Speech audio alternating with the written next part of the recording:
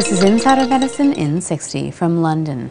According to a report published in the journal Nature, a significant amount of morbidly obese people are missing genes in their DNA.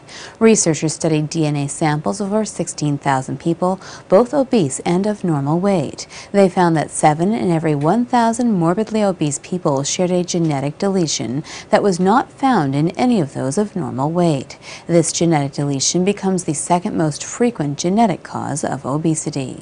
From Calgary, according to a report published in the Journal of the American Medical Association, elevated levels of protein in the urine and reduced kidney function may lead to heart attack, kidney failure, or death. Researchers studied data on over 900,000 individuals, analyzing measurements of protein in the urine as well as eGFR, a measurement of how well the kidney filters and removes waste. They found that all-cause mortality risk was increased when patients had lower eGFR levels or higher proteinuria levels. And finally, from Michigan, diabetics prioritize their health concerns differently than their doctors, according to a report published in the Journal of General Internal Medicine.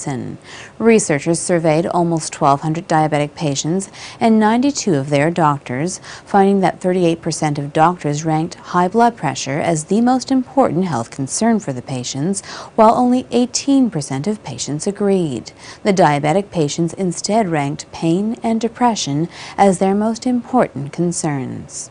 For Insider Medicine in 60, I'm Dr. Susan Sharma.